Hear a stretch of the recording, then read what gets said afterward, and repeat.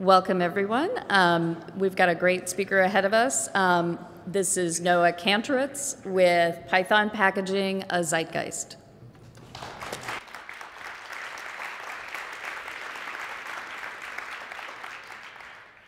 All right, welcome. I apologize for anyone that saw this was originally called What's Coming in Python Packaging, but unfortunately, or fortunately, in the roughly 6 months since I wrote the proposal, most of the stuff that I was going to say is coming soon has actually happened. So this will be more of a review of the last 18 to 24 months.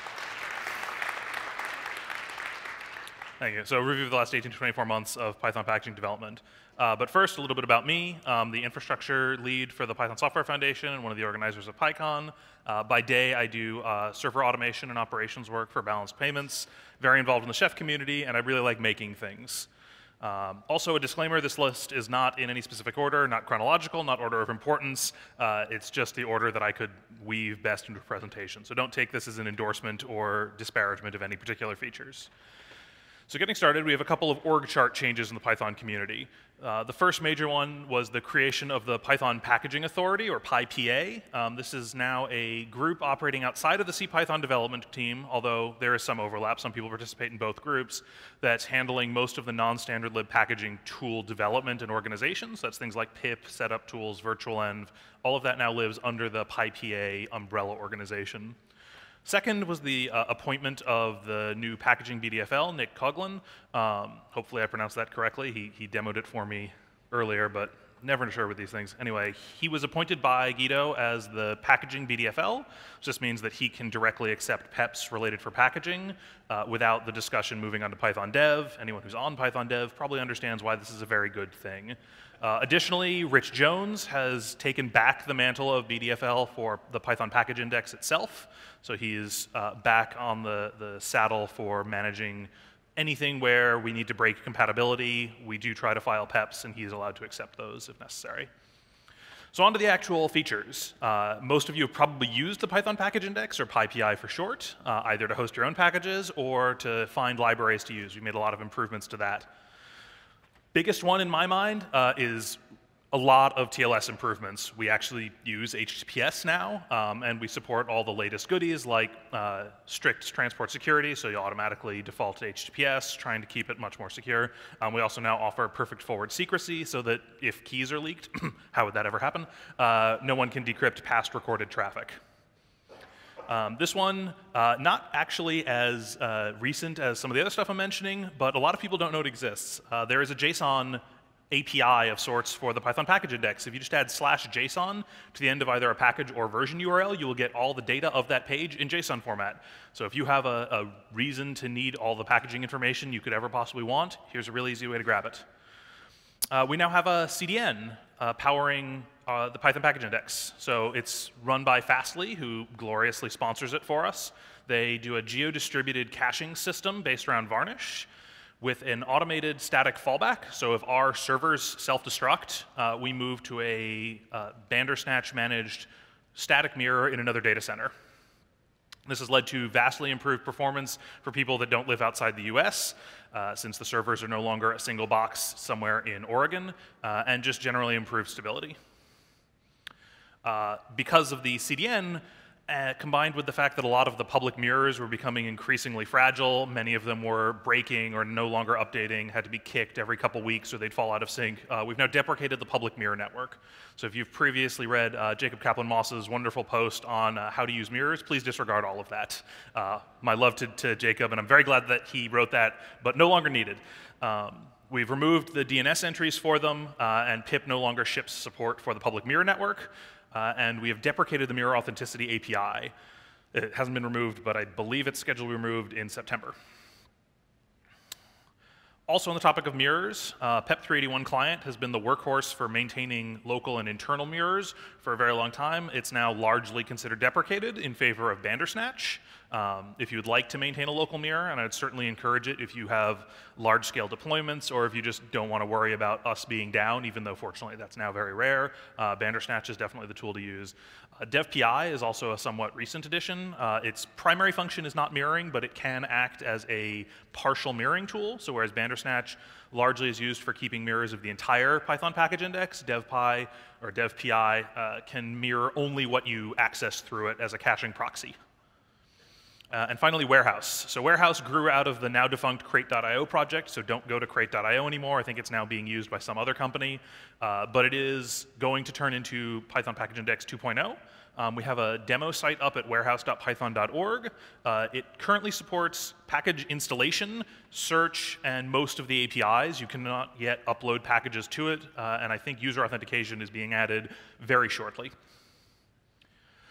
On to how do you actually get packages from those servers. So again, you might notice a pattern here. I think some of the most important stuff is around safety.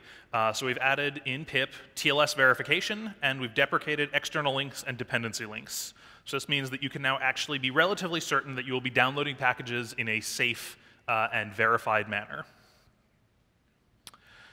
Also, PEP 453 landed when Python 3.4 shipped, or I guess it landed a little bit earlier, but it is now live. For those that don't know, ensure pip is the module that we are shipping, basically meaning pip is now part of the Python standard library. Not quite, it actually lives in a slightly different category, but functionally speaking, if someone installs Python 3.4 on any platform, be it from the source tarballs or in Red Hat or any other platform, it is expected that pip will be available. This means we now can finally put easy install to bed. This is a very, very nice thing. So, no more easy install pip.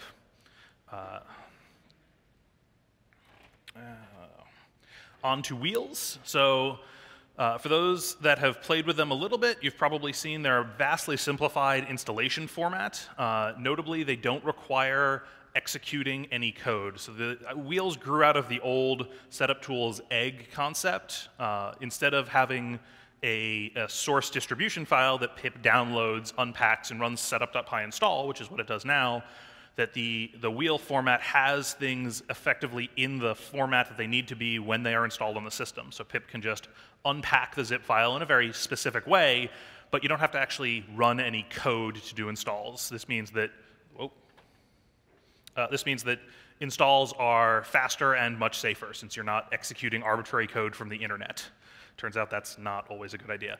Downside, wheels are definitely still a field of active development. If you have pure Python stuff, they're wonderful and you should use them now. If you have C extensions or other binary packages, you may want to look and play with them a little bit before you go in whole hog. On Windows and OS X, because they have very stable and long-term platform-level ABIs, it's relatively easy to know that if you compile it on one machine, it'll work on another. That's not quite the case with Linux. Unfortunately, the wheel standard doesn't currently have any way to express the complexities of Linux ABIs, but we are working on that. If you'd like to get started with wheel today, you can just pip install wheel, and instead of doing sdist or bdist egg, you can do bdist wheel. And finally, on the getting side is a tool called Conda. This was written by Continuum Analytics. It's a relatively new entrant into the installer field and aimed mainly at scientific environments. It can be used as a general purpose installer, but there are some security concerns they're still working out, so I wouldn't necessarily recommend that unless you need its extra features, which are largely based around scientific packages, which need large binary installations, things like scikit-learn, numpy, scipy, things like that, where you really don't want to be compiling them from source, largely because of time and complexity constraints. If you're not doing heavy number crunching or scientific analysis, you may not need to be using Conda. On to using packages. So you've downloaded them, pip has done some stuff depending on the format. Now you want to actually use packages. So venv is the evolution of virtualenv. It shipped in Python 3.3. The script you call is slightly different. It's now pyvenv instead of virtualenv, but otherwise the internals are vastly cleaned up and the usage is largely the same. Distribute is gone. Big thanks to PJE for helping to merge setup tools and the community fork distribute back together. Like I said before, they're both now operating under the PyPA and have resumed using the setup tools name. Anywhere where you were installing distribute in any kind of scripts or anything, just replace it with setup tools. And finally, distutils-sig. It did briefly end up in the standard library under the name packaging. However, it ended up being removed because there were some concerns about implementations, and it's no longer under development. So if you were waiting for distutils-sig, sorry to disappoint you. And now making packages. So improvements to the metadata. Pip now supports the idea of pre-releases. So if you upload something with -alpha or -beta, Pip will understand that and will only install them if specifically requested by the end user. So this means that you can do pre-release testing and release candidates in a sane manner. There's also PEP 426, creatively named Metadata 2.0. This is trying to take all of the metadata that we've sort of crammed into packages in weird places over the years, put it in one place, put it in JSON format, and have standardized values. As far as uploading packages, so a lot of people use Python setup.py upload as their uploader. There is a new project called Twine, which is trying to pull all that upload logic out of distutils. The advantage of this is we can update it in a much faster way than we can the standard library. We're not worried about maintaining compatibility and things like that in the same way. Twine, I would highly recommend using it now. Distutils, for example, does not support TLS verification on uploads, doesn't support the upload of previously created artifacts, things like that. Definitely check that out. I'm probably doing myself a disservice even mentioning it because it was shut down due to non-use, but PyPI SSH has been removed. I'm sorry to the 400 people that ever used it. And finally, the guide. Previously called the Hitchhiker's Guide to Packaging, now the Python Packaging User Guide is available at packaging.python.org. It's basically an expanded version of everything I'm talking about here. I definitely recommend checking it out. And the few things that are still coming soon, so like I mentioned, Metadata 2.0 is still under active discussion. It's sort of the blocker right now for most future efforts. Everyone's trying to sort of centralize around getting Metadata 2.0 before we all go off and use all the new metadata in new and exciting ways. Two other things that are right on the cusp of being discussed is SDIS 2.0 and Wheel 2.0. Like I said, the Wheel format has some issues with binary compatibility. The SDIS format hasn't changed in, what, 12 years now? Things like that. It's about time for those both to get a once-over, especially in light of the new metadata format. So if you're interested in participating in those discussions, I will have slides for you in a moment. And also coming soon, like I mentioned, Warehouse. The hope is that sometime in the next 6 months range that it will be full-featured enough to replace the existing PyPI codebase, at which point we will just switch it from warehouse.python.org to pypi.python.org and welcome our new Warehouse overlords. I do definitely recommend that if you have anything that's doing a lot of non-standard scripting or using APIs directly on PyPI, that you try them with the warehouse.python.org test site and report any bugs you find. So when we do that switchover, you will not be suddenly surprised and broken. So what if you'd like to help us out? So like I mentioned, the PyPA team has taken over a lot of the projects.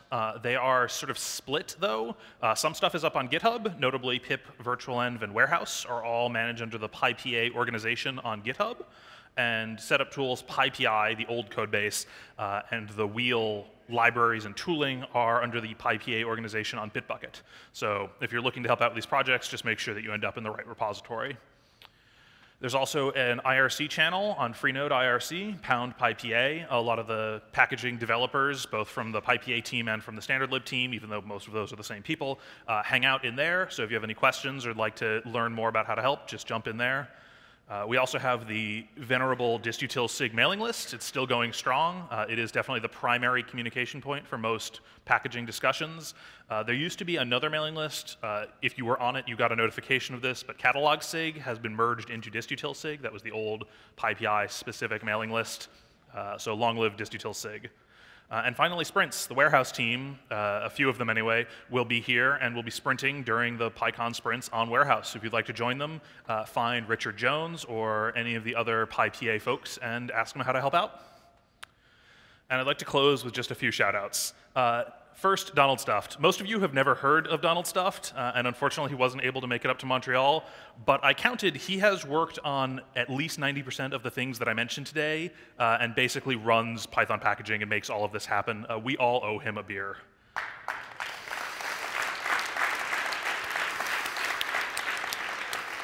And another shout out for Nick Coghlan for taking the weight of being the packaging BDFL on his shoulders. I have certainly disagreed with him in the past, but he is the hero Gotham needs.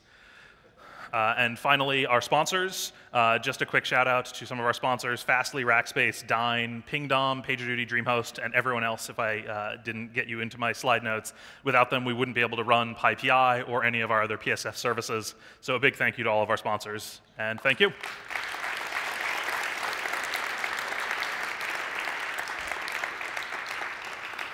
And if anybody has any questions, if you could just go to the mic in the center and make sure you step towards the mic. Could you actually go back to Donald's slide, because he's on our team. I wanted to get a picture of that to send to him. Thank you. Noah, as a frequent library perpetrator, I wonder, should I upload both sdists and wheels now? Yes, you should definitely still be uploading sdists. It will be a long time before everyone's installers are updated to support wheels, so legacy is legacy, and there's no downside to uploading both. If something supports wheel, it will use wheel, and life will be great, and otherwise, you get status quo. Could be worse. You mentioned that you're going to be doing some improvements to the Linux ABI tagging. Can you give us any teasers about what that might look like? Is it going to be part of like PEP 425, or is this just in the air at this point? It's very much in the air. There's a lot of competing discussions about how best to handle it, and I don't feel qualified to report on those in my preparations for PyCon, since, like I said, I'm one of the organizers. I've been a little bit out of the mailing list for about 2 weeks now, which is a long time these days, which is pretty cool that that's a long time in the world of packaging now. Hi, do you know if there are any plans for virtual env wrapper to become part of the standard library? I don't think so, nor have I heard any desire expressed on the part of the virtual env wrapper authors. Stuff ending up in the standard library drastically limits its ability to change and evolve over time, so it is a mixed blessing. Virtual env, fortunately, was sort of stable enough and did exactly one thing, and we knew what that was, so it's not really a big deal, but virtual env wrapper is definitely still growing, so not sure that would really be best. So I just checked, and Debian still has ensure pip disabled in 3.4, their 3.4 package. Do you know if there's plans to reinstate that? There's a fix me comment, but. So Barry is waving his hand. I kind of glossed over this a little bit. The deal is that the end goal is that if you install Python 3.4, you get pip. Ensure pip is the way that we are supporting that for our source distributions, but the actual PEP only specified that pip be available. Some of our distributors, like Debian and Red Hat, would prefer to not use ensure pip because they want to continue to manage pip via their tooling. So instead, most of them are changing the Python virtual package to depend on the actual Python and on the pip package, so that they can continue to, like, if they have to do security releases, or certainly anyone that has to deal with long-term support releases can continue to use their tooling for that. But you can still, if you install Python 3.4 and pip is not available and working, it's a bug. Yeah, there was one thing with that. I don't know if it's been fixed, but at least when you called pyvenv, it would fail because it couldn't find ensure pip. There's an open Debian bug on that. Great, thank you. 2 questions. Maybe out of my ignorance with Conda, but as I understood, wheels theoretically should solve the problem of distributing all the binary builds, right? So your accent that, oh, this is primarily for scientific computing. Could you elaborate on this? Will we need Conda, and what would be its role in this distribution business? I would certainly love if Conda was no longer necessary, but Conda does a lot more than just managing Python stuff. It's really designed to be an install and workflow tool for scientists and number crunchers that don't want to know the details of what Python packaging even is. They just want to push a couple buttons and run something, and they get an environment to do their computing. I would certainly love if pip ends up being at that point, but like I said, Conda can also install stuff that's not Python related, I think. So I'm not sure that would really be in scope. There's definitely been talk at some point, for instance, Conda runs its own metadata servers. We would love to eventually merge that into Warehouse so that it can be a single ecosystem, even if it's 2 installer tools. Mm-hmm. And I forgot my second question, so thank you. What would you recommend to host private packages? To host private packages instead of like pushing to PyPI, it's DevPI unequivocally. It is the best tool by leaps and bounds. Okay, thanks. All right, thank you very much. We have a little time for questions. Going once, going twice. Okay, gone. Please join me in thanking Noah.